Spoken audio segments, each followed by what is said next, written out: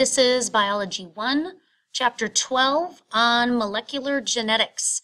In Part 1 of this lecture, we will be taking a look at the experiments that proved indefinitely that the nucleic acids, such as DNA and RNA, are indeed the genetic material of the cell. In around the 1940s, there was a debate in the scientific community as to what portions of the cell contained genetic information. What portions of the cell contained the directions for making an organism, for running an organism? Was it protein that was doing this job, or was it DNA that was doing this job? And in the 1940s, kind of the general school of thought was it was proteins that were in charge of genetic information. However, there were several experiments performed to finally explain that it was DNA that contains the genetic information in cells. Frederick Griffith was one of the people who did the first major experiment that demonstrated that more than likely DNA was the genetic material of the cell. And this is how he did this. He used a type of pneumonia virus. Now, viruses are nothing more than genetic material that's wrapped in a protein coat. That's all a virus is. It's not even technically a living particle. So what he did was he used two strains of a pneumonia virus. One strain or type was called smooth because the outside of the virus, the protein coat, was smooth. It didn't have any bumps. And the rough version of the pneumonia virus, which had little lumpy, bumpy kind of protein coat on the outside, so we called that the rough strain. He used mice for his experiment. Once he injected the live S strain of the virus, that would always cause pneumonia in mice. Every time he injected a live R strain, the virus did not cause pneumonia in mice. So a live S strain caused illness. A live R strain did not cause illness. So what Griffith did was he took that live S strain and he heated it to the point where all of the viruses were killed and destroyed. Then he would inject it to mice, and lo and behold, the mice survived and did not contract ammonia. So he started to think about what was giving the directions for causing the disease, causing pneumonia. So if the heat killed S strain, which was now harmless, and the live R strain, which was always harmless, were actually mixed together and injected into the mice became sick with pneumonia.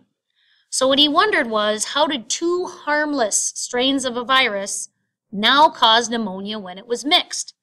His idea was that the heat-killed S strain still had the information to cause the disease, but somehow it was transferred to the live R strain. And the mixing of those two then would cause the disease-causing factor, would cause the mouse to get pneumonia. So he came up with this idea, kind of a transformation process, so that his conclusion was transformation will actually change the live R strain, which was harmless, to a live S strain, which is harmful. So here's kind of a pictorial review of the process of this. So he injects a smooth strain of the virus, mouse dies. Next he injected the rough strain, which does not cause disease, mouse lives.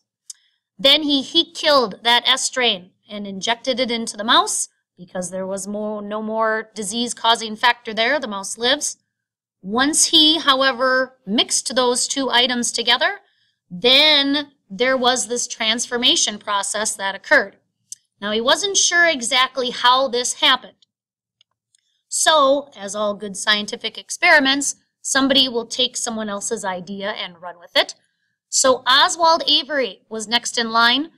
He experimented to see what actually was causing this transformation process. And what he concluded was that those rough cells, rough lumpy bumpy cells, changed to the smooth no bump cells, and bringing that information of the pneumonia with it. So there was actually a shape change. So it was a transformation, not just of information, but a transformation of cell shape, going from rough to smooth. And that smooth form of the pneumonia virus would cause illness. This, however, wasn't exactly enough to get everybody on board the nucleic acid wagon. There were still some scientists that believed that proteins held the genetic information, until these folks came along. Alfred Hershey and Martha Chase gave the kind of definitive proof that DNA indeed was genetic material and not protein. So what they did in order to test this is, again, they used a virus, a special virus called a bacteriophage, or sometimes it's just called a phage. And a bacteriophage is actually a virus that will infect bacteria. So bacteriums themselves can also get sick. Again, a virus is nothing more than DNA wrapped in a protein coat. So they use these little viruses to show where that information was stored, where the I'm going to infect a cell information is stored. Was it in DNA or was it in protein? So this was how they figured out which part was going to do this. They radioactively tagged the two parts of the bacteriophage. Again, viruses are nothing more than genetic material wrapped in a protein coat. Phosphorus is part of the DNA molecule, so they radioactively tagged phosphorus, and they radioactively tagged sulfur, which is a big part of proteins. And they allowed the bacteriophages to infect the bacterial cells, and what ended up inside the cells was the nucleic acids.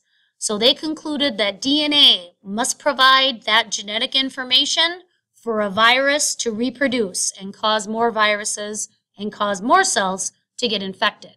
And that proteins did not have that information because the protein coat didn't even make it inside of the cell. So here's kind of a picture of what they've done. The little alien-looking like ships there are the bacteriophages.